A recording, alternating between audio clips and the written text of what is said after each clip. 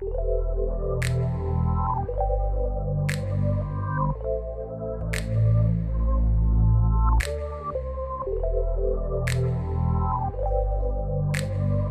is Dee, and this is the Come Up Straight Up. Today, I'm going to talk about the art of being spoiled.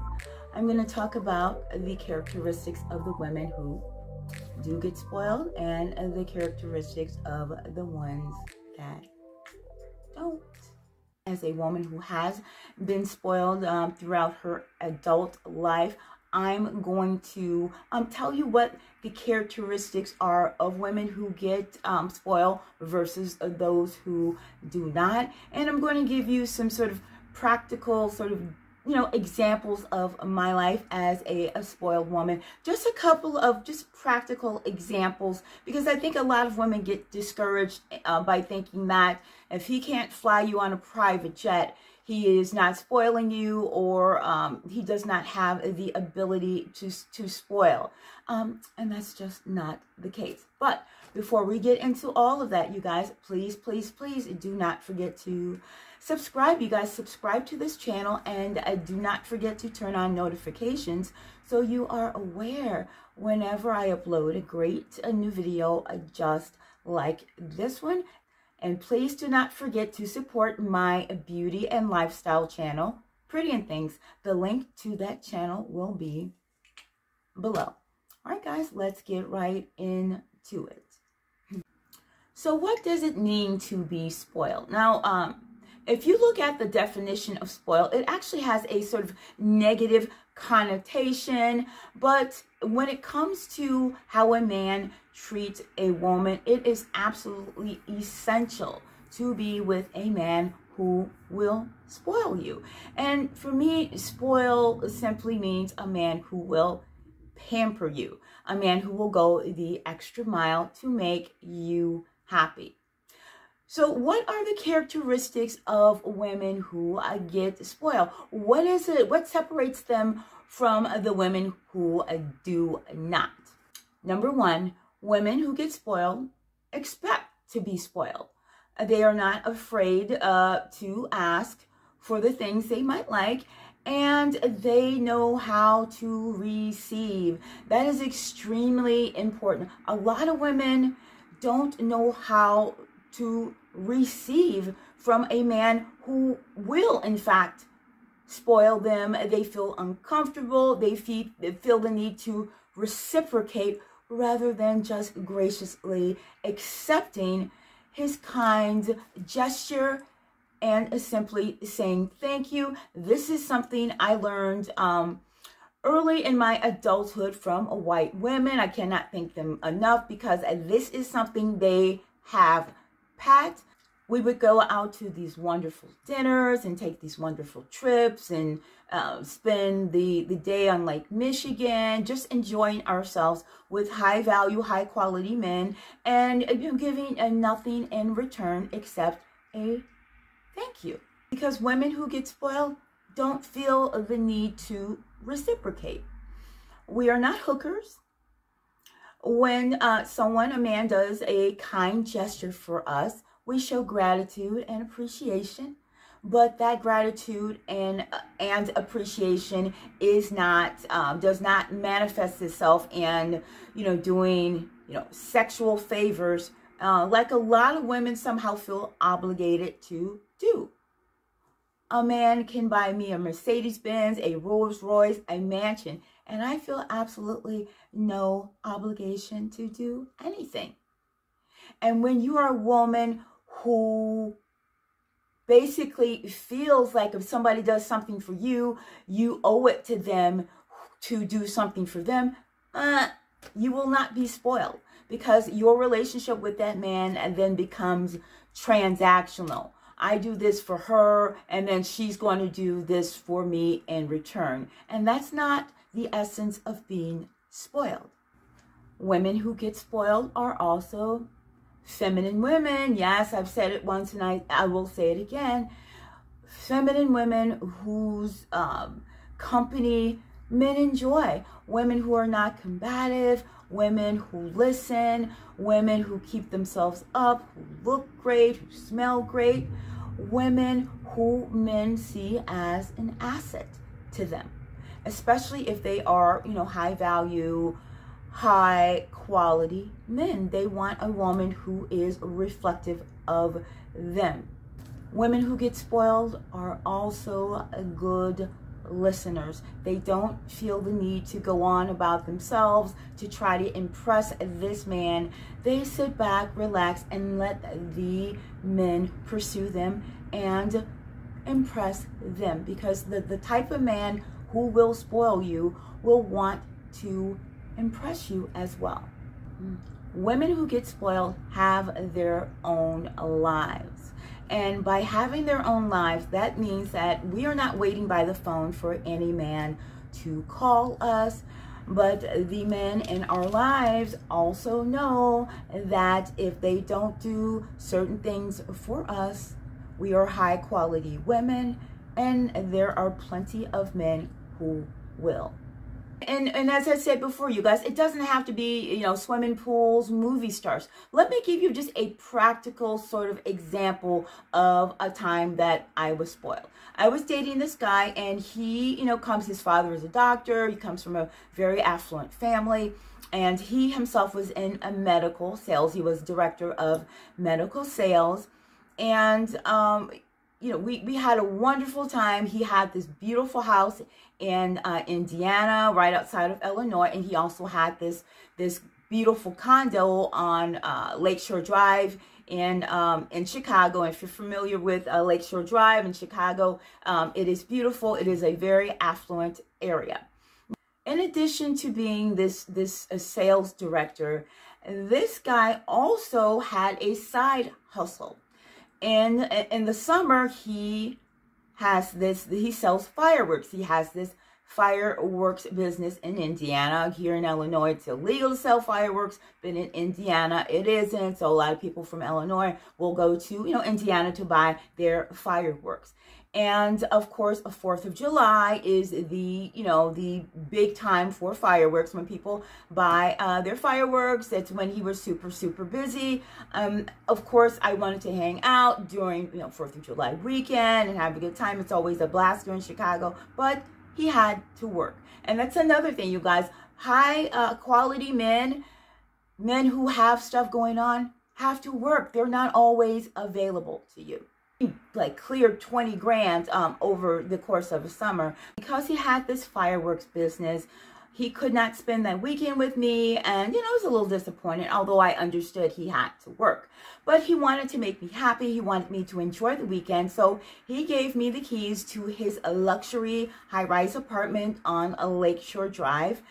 He also, because he had this fireworks business, he was like, look, if you want to, I hate to ask you, but I'm in Indiana. If you're willing to drive out here, I will give you, well, actually I had to go out and pick up the keys, but he said, I will also give you some, fireworks for your nieces and nephews.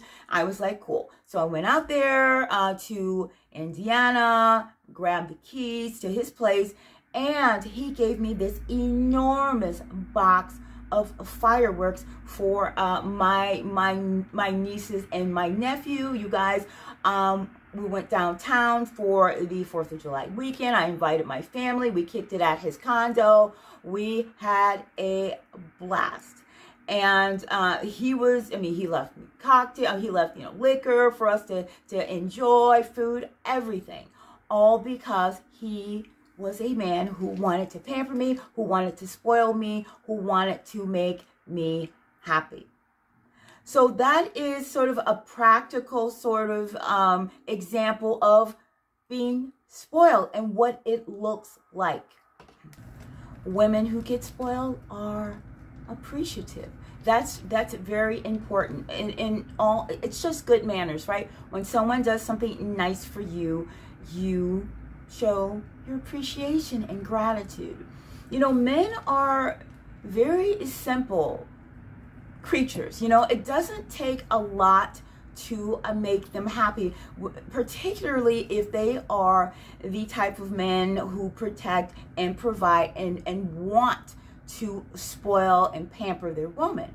You know, I dated a man who, his thing was like, he liked Honey Nut Cheerios. Now, he wined and dined me. We had a great time together, but I honestly, you guys, never, ever, you know, I never so much as bought a lunch or breakfast, nothing. And he understand that as a man, it was his duty to spoil me and take care of me and make sure I was happy.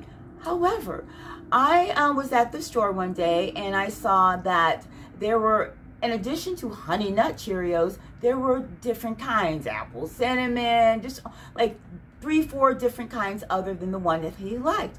And I thought, you know what? I'm going to pick up the honey nut that he liked, as well as these other different ones, to surprise him with. Now, that was a very, very, very, very small investment on my part. But when I brought him those boxes of cereal, you guys, he was just so touched.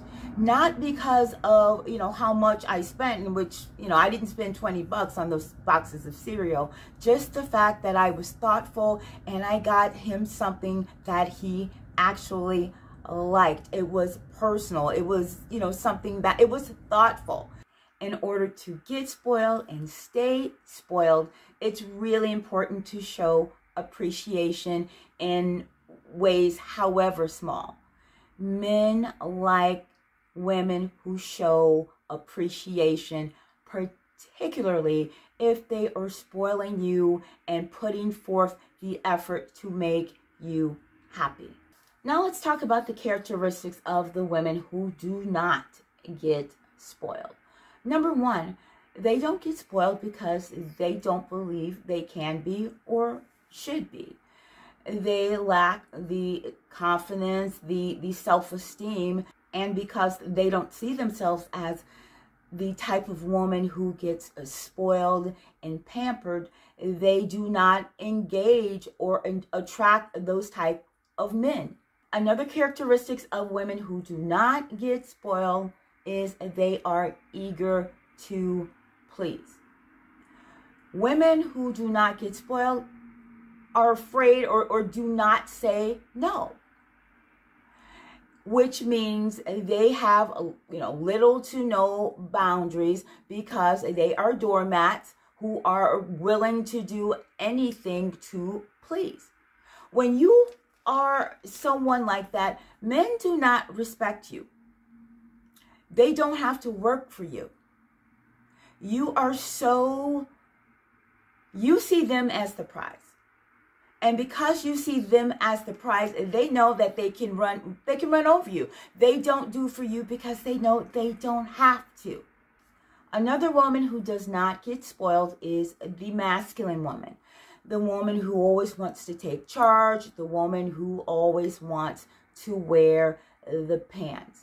This, unfortunately, is the case for so many Black women who have the strong Black woman mentality, and they have that because a lot of Black women are single mothers who are the heads of the household. Because so many Black women in our community assume the masculine role of provider within the household, because so many Black women have this tough exterior, we are not seen as women who, first of all, have men in our lives or need men in our lives.